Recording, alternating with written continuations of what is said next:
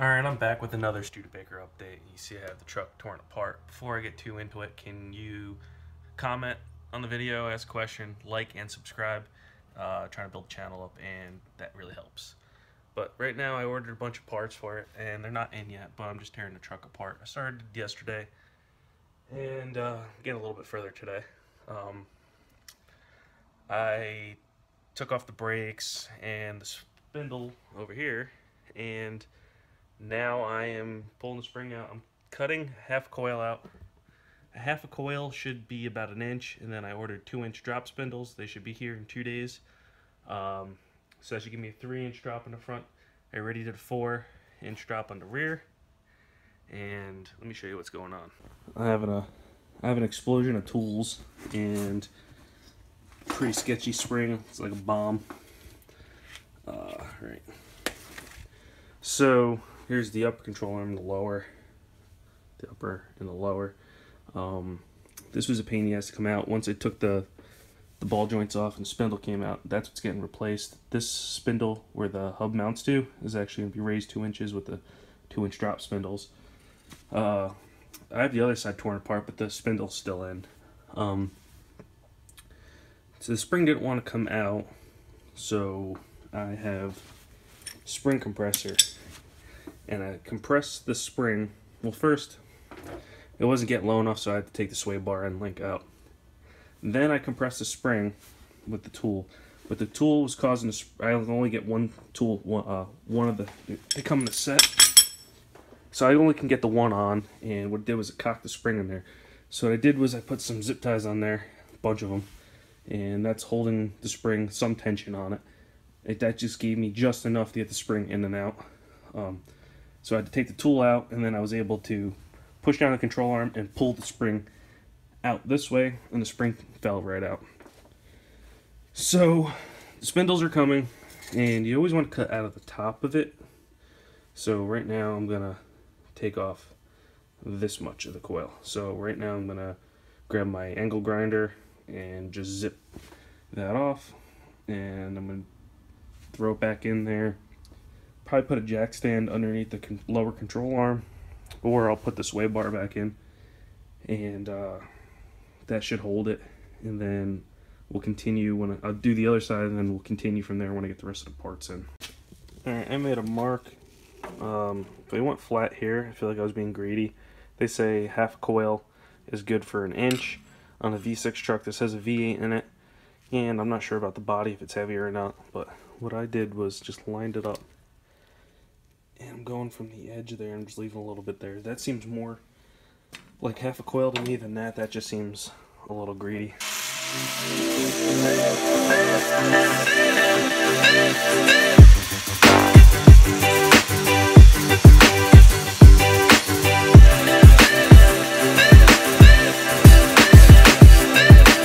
Okay, quick update before my phone dies here. I took the spring compressors, compressed the spring as far as I could, and it was blowing the zip ties apart. So I took a bunch of baling wire and tied it tight around there. That got the spring short enough that I could slip it in there, put a jack under the control arm, push it up, and now I have the nut on the sway bar that should keep it from popping out. And I'm about to cut these baling wire. See how much tension's on it.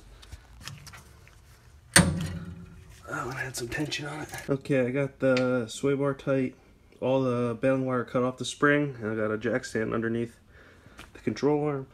I'm off to do the other side. Get all this baling wire. Stuff's always useful.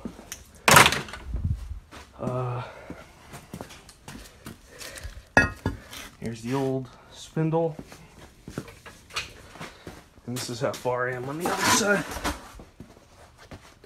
So basically, it's a 22mm nut and a 24 in the bottom for the ball joint after you pull the cotter pin. This one, I think it's a 19.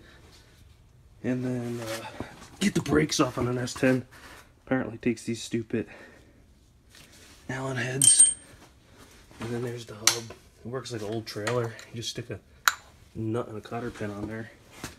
Pretty easy / stupid setup. On top of ordering the drop spindles, I also got an electric fan. That's coming too.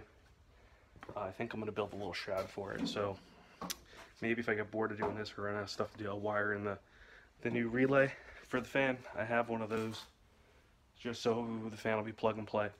I'd like to get a sheet of aluminum and bend up a fan shroud for it, but it's really not needed for this truck. But so basically I'd make like a box that has 4 sides that goes over the radiator that sit between the, you see this core, so it'd sit like a 1/2 inch the sides would be on all around, so here that, and then it would just suck all air out through it. So the back of the shroud will come to the edge of this core, and then the fan will have a big hole in the center of it where the fan will sit, and that'll pull air through the back of it. I'm gonna mock up the fan first, make sure I have enough room, plus a 1/2 inch for the fan shroud, maybe a little bit more, just so there's some wiggle room. And it's kind of tight in there between that and the water pump. So that's in the plans. I think it'd also be a good practice too to make that fan shroud. I'd have to go to Harbor Freight and buy a jigsaw, but I don't have a sheet metal brake, so I'm using these 2x2 square tube, and I just clamp them together. I have this old piece of sheet steel, and I just hammered it over, and I made a nice little bend. And then once that stuff's done, the fan and the drop spindles, I'd like to get it aligned, and then I'd also like to shorten the drive shaft a little bit. I might order the oil pan gasket and do that too, just so we don't have any leaks. It has a slow drip somewhere. It's either the oil pan gasket or the rear main. And I really don't feel like pulling the tranny out to do the rear main. I should have just did it when I had the motor out, but I was being cheap. So now I paid the price for that. So do this stuff first and then try and get it on the road. And I don't want to drop the oil pan either. It's got fresh oil in it. It only has a couple miles on it.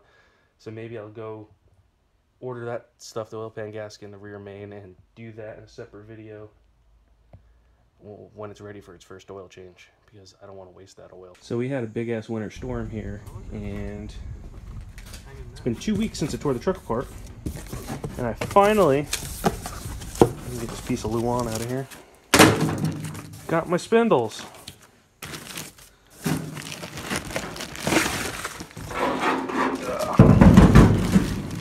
See, there's a spindle in here. So these are my drop spindles for the Studebaker. There's the other one in there. So I'm gonna work on setting this truck up. I got the old spindles out. Springs are cut 1 inch. Should be a 1 inch drop. So it should give me a 3 in the front. I already did the rear, which is a 4. These are the old spindles. So I'm gonna work on setting that all up and trying to get the truck out of here. I got some other jobs to do and some other work coming up. So getting this Studebaker mobile again is gonna be a big step for that. Alright, as you can see, I got one side done. I'm working on the other. It's almost done. I got the drop spindle in on this side, so basically what I do is I gotta tighten the nut up for the spindle, put the cotter pin in and the brakes, and then put the wheel back on. And this side will be done. Then I could drop it down on the ground and see how low she sits. And that's basically the update for now on this old girl. I got the sheet of aluminum for the fan shroud I'm going to build. Got the jigsaw for it, the fan. I don't know if I showed that. It's a Mishimoto 16-inch. And it's like 2000 CFM or something like that. So that should work pretty good. That was like 80 bucks. So once I do that, build the fan shroud, I got new equipment. This will be a video. I got a MIG and spool gun set up, Eastwood 175. So that's going to be a separate video up on the channel. I got a hood, and I got me a plasma cutter. This is awesome. I'm super excited about it. So we're going to get this truck done, back on the ground, and then hopefully it should be out here soon. We got annihilated with some snow.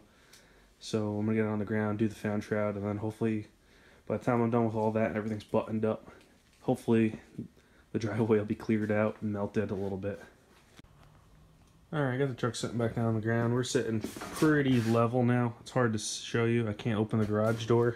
If I do, I have nowhere to put the sheet, but if I do, about 3 tons of snow is going to come in. We got a lot. I hate winter, but let's see if we can get a good view on it. So, looks like we're sitting pretty low. I like the way it's sitting.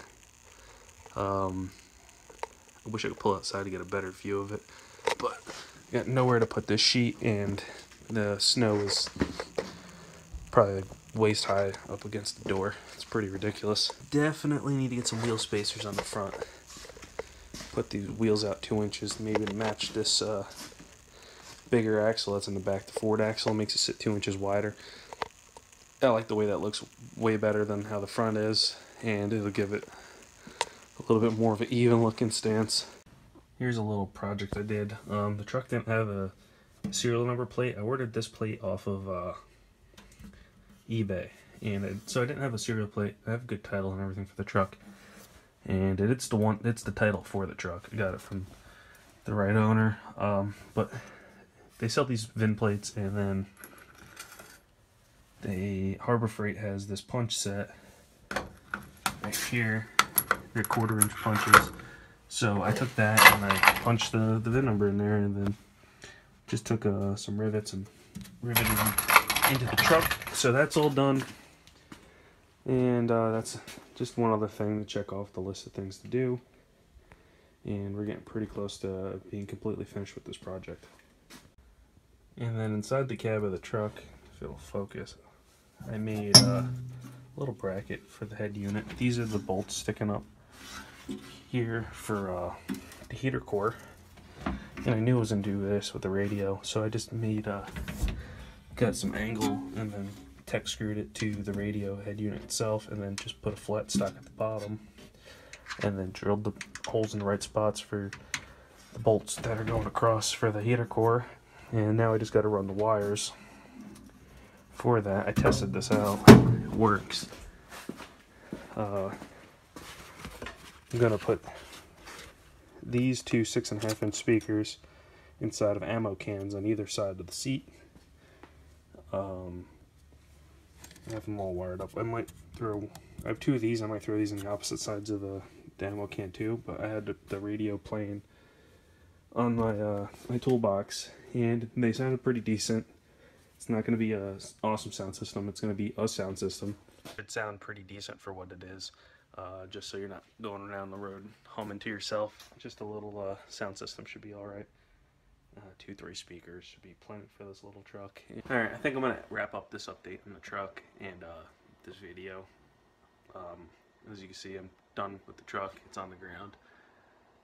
I got a mess. I got boxes everywhere. The floor's a mess from this project here, so I have to clean up the shop, put the welder that I just got, and everything's got to get the whole shop situated.